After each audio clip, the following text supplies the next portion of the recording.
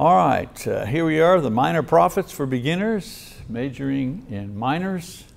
This is lesson number 10, the final lesson in the series. Today we're going to do Zechariah and Malachi. So our final lesson looks at two prophets who were very different in style and content.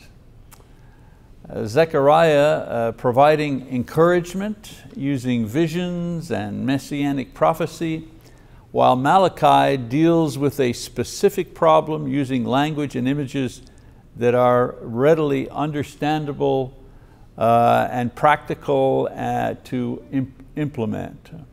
So let's begin with the prophet Zechariah. The name Zechariah was a rather common name among the Jews, means Jehovah remembers, or whom Jehovah remembers.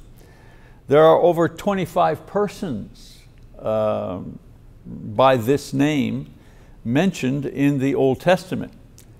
This one person can be identified easily by means of several references to him in the text itself. So the internal evidence is what tells us who this is. Zechariah was the son of Zechariah, the son of Iddo, chapter 1, verse 1. Ezra also refers to him simply as the son of Iddo, Ezra 5:1 and 6:14.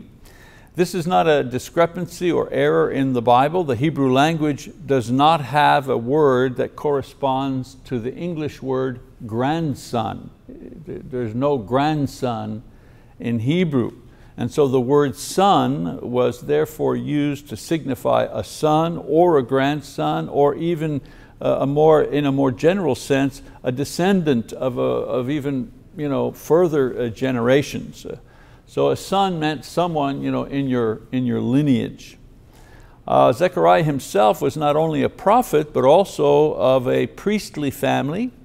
He was born and reared in Babylon during Judah's captivity there, and he returned from Babylon under the leadership of Zerubbabel in 536 BC. Read about that in Nehemiah chapter 12.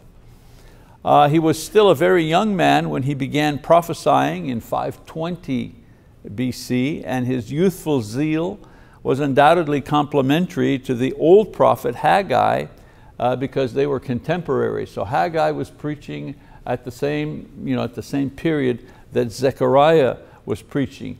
Two different messages, two different styles.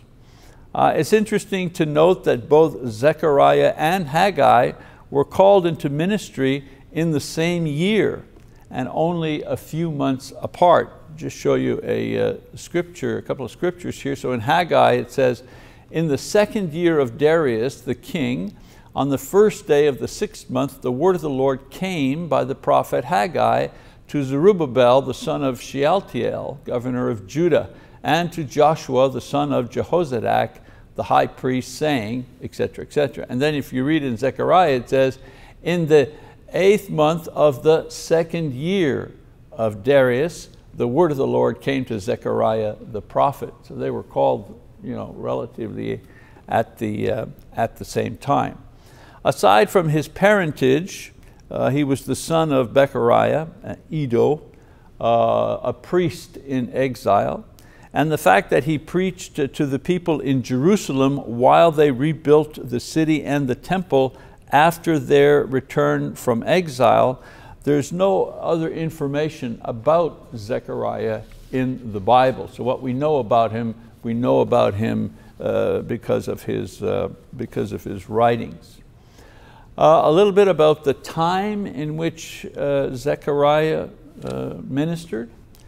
The ministries of Haggai and Zechariah occurred in the same historical setting. The 70-year captivity in Babylon was over, and the Jews had been back in their homeland for approximately 16 years. They had been tending to their own personal affairs during this period, but they had neglected their responsibilities to God. The temple was not yet rebuilt, Jerusalem and its walls were in ruins, and the people were largely dispirited. And so it was under these circumstances in 520 BC that Haggai received his first message from the Lord for the people.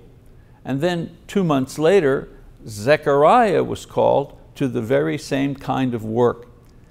And whereas Haggai's work lasted only a few months, we talked about that last time, Zechariah's ministry relative to the rebuilding of the temple covered at least 2 full years. A writer called or named Charles Pledge compares these 2 prophets in his book entitled Getting Acquainted with the Old Testament. And he writes, and I quote here, "The work of Haggai and Zechariah complement each other, as does all work of faithful evangelists today. Haggai offered some stern rebuke and plain admonition as well as encouragement, but Zechariah dealt primarily in encouraging words and visions which would bolster the sagging faith of a weak people. As some of the older men recalled the former glory which they had enjoyed, especially the temple, and then observed their present weakness, it is easy to understand the disheartening attitude that developed. However, with the combined efforts of Haggai and Zechariah, the work of the Lord was accomplished. They were a great pair, the old and the young together working for God." Close quotation. So that's a quotation from a book called Getting Acquainted with the Old Testament, talking about Haggai and Zechariah working at the same time, but in a different manner. So what's taking place here is that after the initial excitement and enthusiasm experienced by the Jews as they returned to their homeland, and their return in a providential way to their homeland, and then the rush to begin rebuilding the temple, then reality set in with opposition from neighboring peoples and the magnitude of the work. At first, yes, we're going to rebuild the temple, and then when they realized how much work it was going to be, and when they started getting threats from neighbors threatening them not to continue the work, their enthusiasm cooled, and the people went into shock, and they fell back into the safety of doing the familiar things. And doing the familiar things meant simply taking care of their own houses and growing their own food, and leaving the original dream, the original task of rebuilding the temple. They just abandoned that altogether. So Zechariah is the longest book of the minor prophets, with the average length of the minor prophet books about 5 chapters each. And when you get to Zechariah's book, there are 14 chapters, so it's rather a long book. His book is the most complex, as it contains apocalyptic symbolism as well as numerous visions, not easily interpreted. Add to these abundant references to a future Messiah, more than any other prophet, and you have a very challenging book to summarize and to explain in the brief time that we have here this morning. One helpful thing we can do is to give you some information on apocalyptic symbolism. What is that all about? It's a literary device used by several prophets in the Old Testament. Daniel, for example, uses it, and of course here Zechariah, as well as figures in the New Testament. Jesus uses apocalyptic symbolism in Matthew chapter 24 and 25, and of course John in the book of Revelation uses apocalyptic symbolism. So what is this apocalyptic symbolism? Well, it typically deals with themes related to the end times or divine judgment, and or the ultimate triumph of God's kingdom. The word apocalypse comes from a Greek word, apocalypsis, which means to uncover or to take the cover off. Apocalyptic symbolism refers to the uncovering or the revealing of certain truths concerning the end times, or the judgment of God, or the coming or the triumph of God's will, or His kingdom using symbolic imagery, vision, and language. Some of the characteristics of apocalyptic symbolism used by all prophets, including Zechariah, include the following. Let me give you a list. First, it includes vivid imagery. You have cosmic events, you have supernatural beings, you have heavenly visions to evoke awe and wonder in the reader. Another characteristic, symbolic numbers and colors are used to convey abstract concepts or spiritual realities. For example, the number 7 refers to completeness or to perfection. The color white refers to purity, and so on and so forth. Another feature, animal imagery. Animal imagery or depictions of strange or otherworldly creatures, dragons or hybrid creatures, a lion with a man's face, for example, to symbolize worldly powers or cosmic entities or spiritual powers. There's also cosmic catastrophe, like the moon turning into blood and the stars falling out of the sky.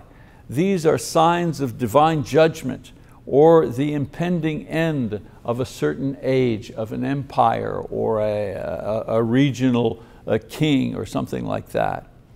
There are also visions of angels and demons playing the role of messengers or warriors or agents of divine judgment.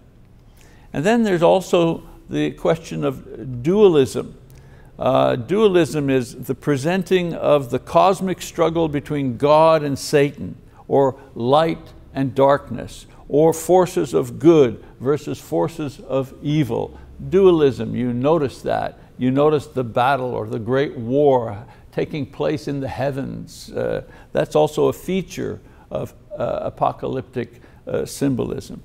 And then of course there is the end time or eschatological themes, the end of the world, or a judgment that will come that ends the world power of a particular nation, or resurrection, or a divine throne, or they talk about the New Jerusalem. All of these things here are referring to end time. So when you take all of these elements here and mix them all together in a single book, in a single vision, it becomes quite a challenge to interpret these things.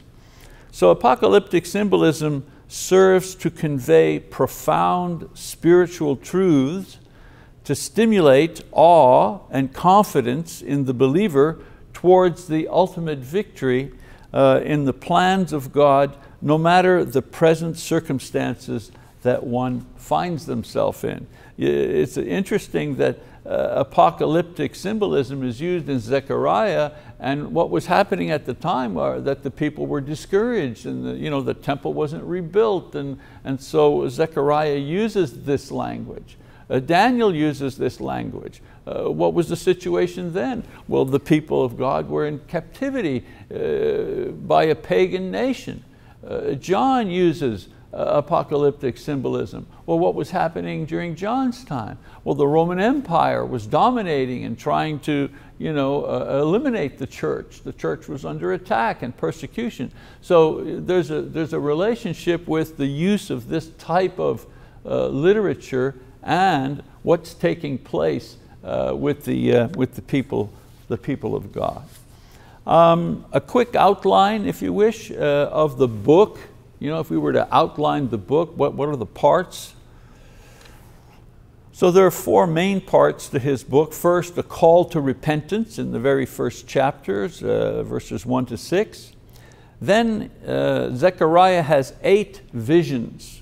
8 visions and their meanings, chapter 1 verse 7 all the way to chapter 6 verse 15. Then in the third part of the book, he deals with the question of fasting, chapter 7, 1 all the way to chapter 8 verse 23. And then there's a series of prophecies concerning the nations and the kingdom, chapter 9, verse 1, to the end of the book. He has a first message and then a second message in these prophecies. Now, some main elements and details of this book include the fact that Zechariah's book is the longest and most difficult book of the 12 minor prophets. This, of course, is due to the fact that there's a great deal of, as we said before, apocalyptic symbolism throughout the book, which is not easily familiar to the modern Western mind. We don't think, our literature doesn't contain this type of imagery, if you will. A key thought, however, is that the book was designed to encourage God's people. The triumph of God's purpose among men is answered.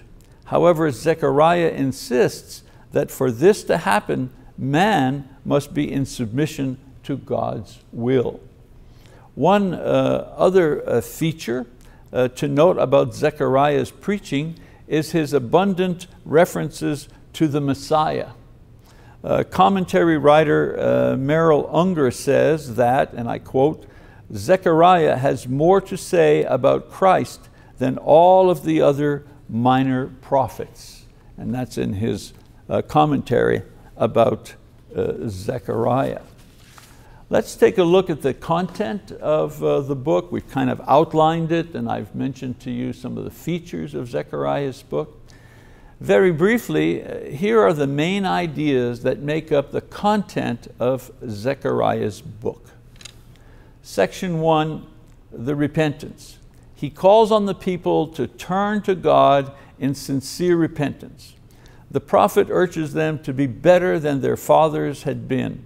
In their case, this would mean returning to the task that had been abandoned, which was rebuilding the temple. That's what the repentance was for. Repent, change what you've been doing. You've been doing nothing to rebuild the temple. Change that, go back to the original task.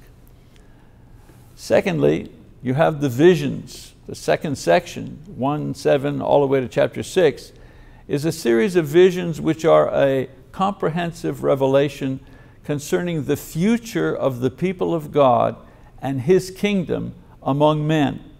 After this, he is given the task of crowning Joshua. And so when I say Joshua, we're not talking about the Joshua and Judges back in the time of Moses. This is Joshua, another person named Joshua, who was a contemporary of Zechariah. And we'll talk about him a little more later on. So Zechariah describes 8 visions that he has, and I'll go over these very briefly. The first vision is horsemen among the myrtle trees, chapter 1:7-17. The angel explains that they are sent by God to patrol the earth and report on its condition. This vision assures the Jews that God is aware of their situation and will bring about restoration and peace. The next vision is of 4 horns and 4 craftsmen, chapter 1:18-21. Well, the horns represent nations that have scattered Israel. The craftsmen represent God's judgment on these 4 nations who have scattered Israel. The third vision, a vision of man with a measuring line, chapter 2, verses 1-13. This represents Jerusalem being rebuilt, but rebuilt beyond its present site. This signifies growth and prosperity in the future, as well as God's protection. So you see, the visions, they may seem confusing, but they were not meant to frighten the people, they were meant to encourage the people. And when you understand what they mean, you see this vision of the measuring line. God is telling the people, you rebuild the temple and it'll return to glory. Well, that would be an encouraging thing to me if I was living at that time. Next is the vision of Joshua, the high priest, chapter 3, verse 1-10. Joshua, in priestly garb before the angel, signifies the renewal of acceptable worship to God by the Jews. This renewal and renewed priesthood will bring forgiveness of sin for the people. Remember, they had no temple. There was nowhere to offer sacrifice. How were sins to be forgiven? How could you give thanks to God in the proper manner? How could you offer God something of value to demonstrate your piety to Him? The temple had been destroyed. There was no priesthood working.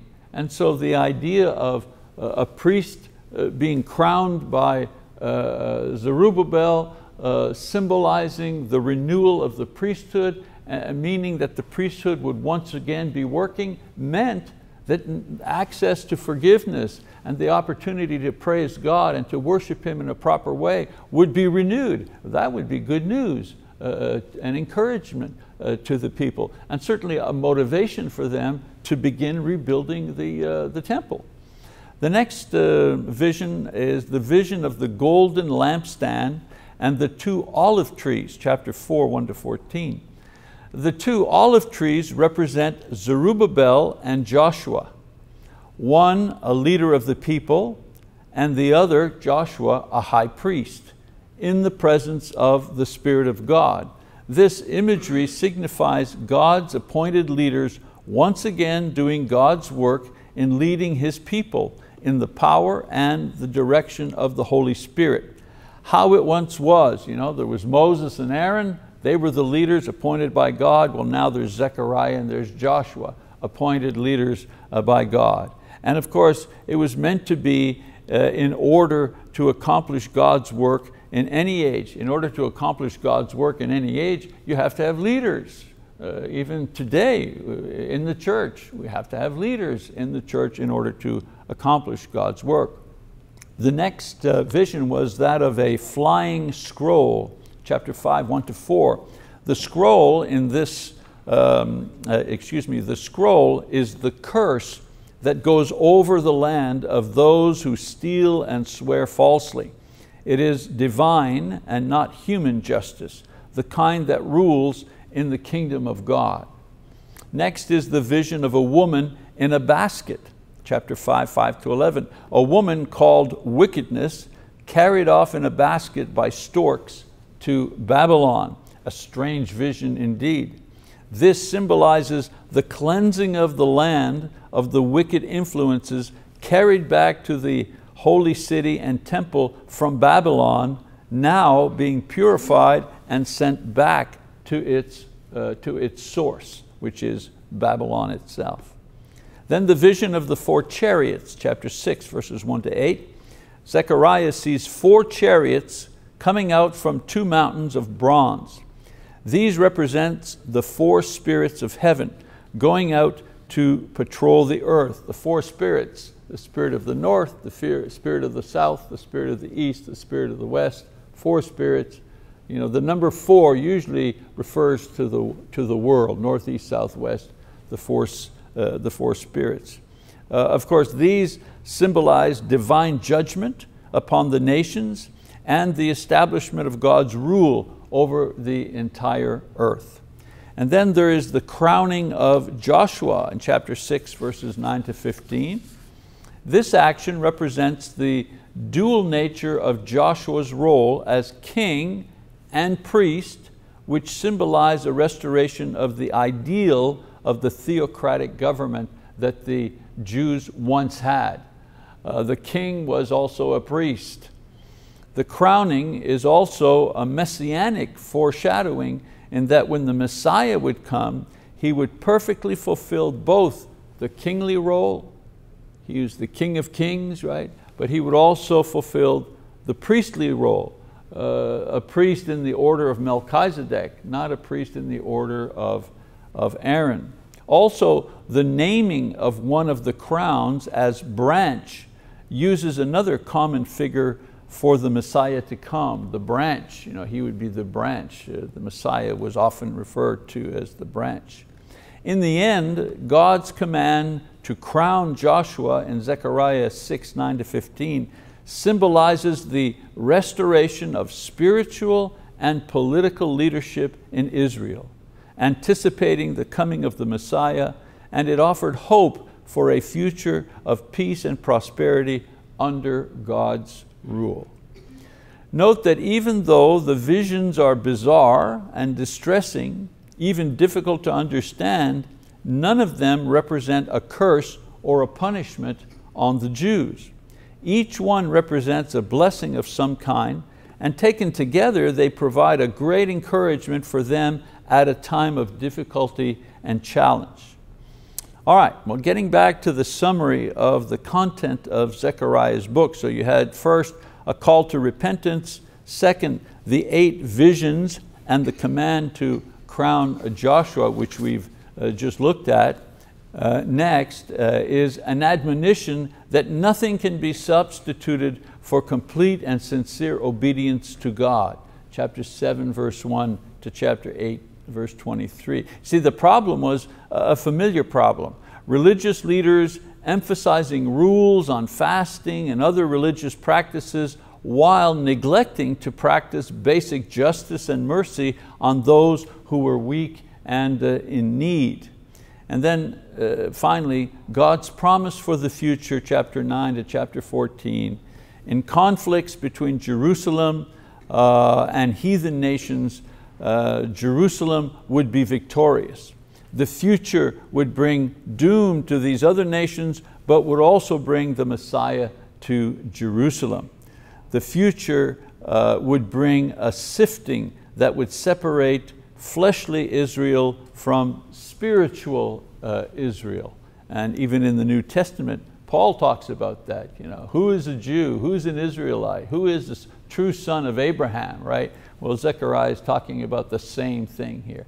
There's fleshly Israel, okay, you're a descendant of so-and-so and you're living in the city. And then there's spiritual Israel, the individual who seeks to please God and to obey Him, and so on and so forth. A couple of lessons from Zechariah for our time today that we can certainly understand. First one is this: repentance is the first step in the process of renewal. Note that before Zechariah described his vision of blessings and success for the future, he insisted that God required repentance first. That's the first thing he says at the very beginning. You see, the Jews had to change their ways. For them, it wasn't great sins that they were doing, like idolatry or sexual immorality. It was returning to the original work of building the temple, which they had abandoned, and thinking that personal acts of religious devotion, like fasting, for example, was a substitute for treating others with kindness and mercy. To this very day, any spiritual progress from becoming a Christian to becoming a better or more mature Christian always begins with repentance. Repentance prepares us for spiritual life because in repentance we let something go, right? Some fleshly habit, some improper attitude, some thought, some act, whatever. In repentance, something goes. And in repentance, we embrace something. Usually we embrace something spiritual, whether it be belief in Jesus or greater submission to Jesus, or perhaps some task or a mission from Jesus. In repentance, there's always something we let go and something that we embrace. So if you ever pray to God and you ask Him to help you, to change you, to prepare you, to improve you, if you ever say to God in your prayer, God, please make me a holier man or make me a holier woman, you can be sure that the very first step in the answer to that prayer will be repentance of some kind that you will need to do. And then one other lesson from Zechariah: have faith because we win. Have faith because in the end we win.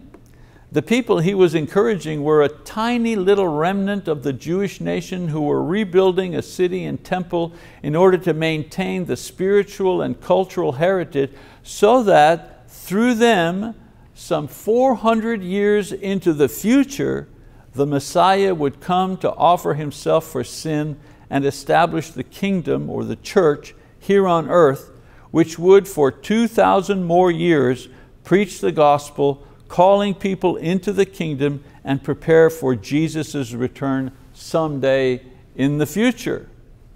I mean, look how far back they were in the scheme of things. I mean, they could not even imagine what God's plan was, you know, that God Himself would take on human flesh and come as the Messiah. They couldn't even imagine that. Just the thought that one day God would win, you know, and they would be part of that victory. But beyond that, they didn't have the detail. Look how far back they were in the scheme of things and how much they didn't know, and yet they stuck with it because God sent them a prophet who used various visions to remind them that at the end they would win. It may not look like it sometimes. There are wars, there are rumors of wars, there's climate change, there's artificial intelligence taking over, there are people leaving the church, sometimes the church leaving the people. But Zechariah and John the Baptist and Jesus and Peter and John and Paul, and today the Bible being spoken by all kinds of people, including an Italian guy in Choctaw, and the message is still the same. Don't be afraid and don't be discouraged, because Jesus is coming, and when He does, we win. We win. That's the message. All right, so that's the message of Zechariah, transferred a couple of thousand years forward into today. Let's go in and talk about the final prophet, the final book in the Old Testament, and the final book of the minor prophets, Malachi. As I mentioned before, Zechariah's period was 520 BC. We now go forward almost a full century in order to review the last of the minor prophets, and that would be Malachi. And so the name Malachi means my messenger. This man was the last writing prophet to serve as Jehovah's messenger to the people under the law of Moses. His prophecy was followed by 400 what we call silent years of history. For example, there was no further special revelation of God and His will until the time of John the Baptist and Jesus, of course. We don't have any details of the prophet's life available to us. We don't know anything more about him that is revealed in the book that we have. Malachi was possessed of an intense love for the people of God. He therefore spoke to them with great urgency in the streets and marketplaces. You know, he was a preacher, he was a street preacher, so today we would say. He was a street preacher today. He spoke boldly and claimed the authority of God for his message. This prophet used a style of teaching and writing known as the didactic dialectic method. This method later became universal in the Jewish schools and in the synagogue. It is still quite effective in teaching and preaching. It's a kind of a question and answer method of preaching. For example, first he makes a charge or an accusation, then the questions or objections of the accused are raised. These are then answered by a withering refutation. There are 7 distinct examples of this method of affirmation, interrogation, refutation. There are several instances of this style that have been noticed, or noted rather, in this book. And I'll show you that in Malachi. I'll give you an example in Malachi chapter 1, verses 6 and 7. Keep an eye out for the questions and the answers and the refutation. So it says, a son honors his father and a servant his master. There's a statement of fact. Then, if I am a father, where is my honor? And if I am a master, where is my respect? There's the question. Says the Lord of hosts to you, O priests who despise my name. But you say, the answer now, but you say, how have we despised your name? You are presenting, then the refutation, you are presenting defiled food upon my altar. But you say, how have we defiled you? In that you say the table of the Lord is to be despised. But when you present, and here's the wipeout, but when you present the blind for sacrifice, is it not evil? And when you present the lame and the sick, is it not evil? Why not offer it to your governor? Would he be pleased with you? Or would he receive you kindly? Says the Lord of hosts. Malachi 1, 7 and 8. So this style of question, answer, and then refutation at the end, there's several examples of this throughout Malachi. And as you read through Malachi, you'll recognize this. A little bit of information about the time of the prophet. The date of this prophecy is determined by material within the book, internal evidence. Scholars are in general agreement that its content agrees with the situation described by Nehemiah in his book. This would place the writing of Malachi at some time between 445 and 425 BC, the time of Nehemiah's governorship. By way of summary, the people had been home from the exile in Babylon for approximately 100 years now. The temple had been rebuilt, and so had the wall around Jerusalem, but the condition of the people themselves was not very good. They had returned to their former spiritual indifference and lethargy. The priests were lax and wicked, tithes and offerings were being perverted, the people were questioning the love and justice of God because of their poverty and their hard times. So they were slacking off spiritually, and they weren't doing too well economically, and in their prayers they were saying to God, we're doing everything you told us, where's the promise of the abundance? When is that happening? So Malachi comes along and he speaks for God to the people who have this particular mindset. This brings us, of course, to his message. Malachi comes along, this wicked and despairing people, charging them with apathy and disloyalty to God. He reassured them that the Messiah was coming, but that he would have to punish them because of their sins, which he then specified. He thus issues a call for the people to learn obedience to God. So that's the outline of the book. That's what the book is about. If we were to do an analysis, in other words, if we were to break the content down, an outline if you wish, this is how it is broken down. Again, 4 parts to this book. First part, God's love for His people, declared and demonstrated. Second part, condemnation of the unfaithful priests. Notice the condemnation is not necessarily the people, it's the priests, it's the leadership that is falling down here. In chapter 1, 6 to 14, their unworthiness, the priest's unworthiness. And in chapter 2, 1 to 9, God's curse upon them. In other words, Malachi tells them, here's why your economy is failing. Here's why there's so much illness. Here's why you're not feeling, you're not feeling good. So he tells them that God is the one that is punishing them. Then the third part, people are rebuked for profaning marriage, particularly alien marriage. The priests were taking wives from other nations to be their women from other nations to be their wives, which was strictly forbidden, especially for the priests. It was forbidden to the people, but it was especially forbidden to the priests, and of course the sin of divorce. And then the final part, the coming of the Lord and the purging of Israel.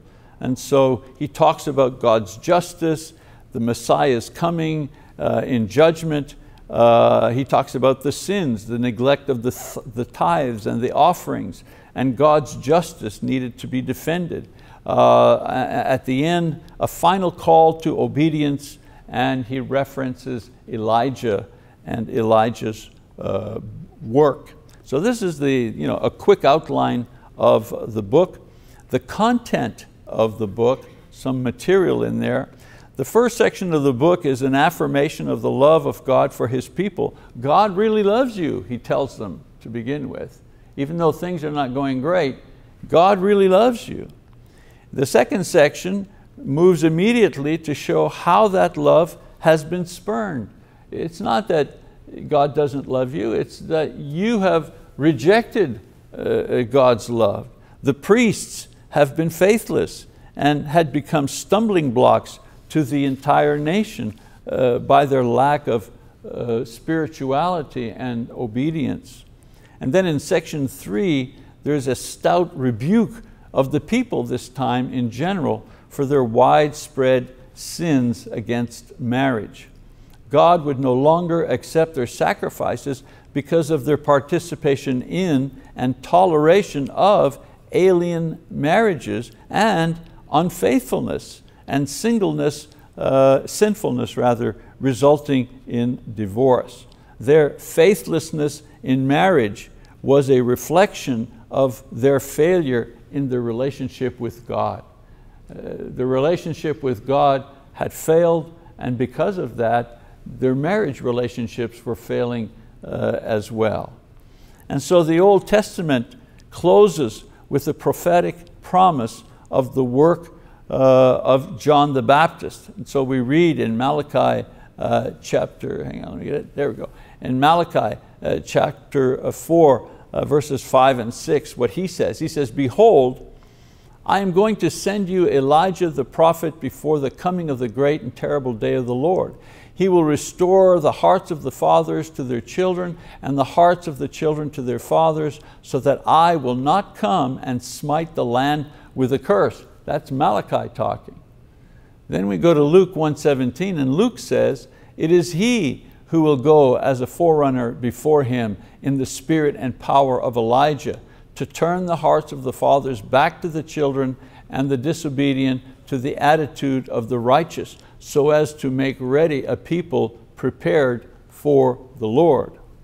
So here in Luke 1:17, we have an angel speaking to not Zechariah, but Zacharias, who was John the Baptist's father, in announcing that his wife Elizabeth would have a son, and there's a connection between what Malachi said would happen and the fulfillment of what Malachi said in the book of Luke. And so we have a final review. So that's the book of Malachi. That's what it's about, that's what it's pointing to, and some of the features that we notice about it. I want to give you a chart now that summarizes everything we've done in the last 10 lessons.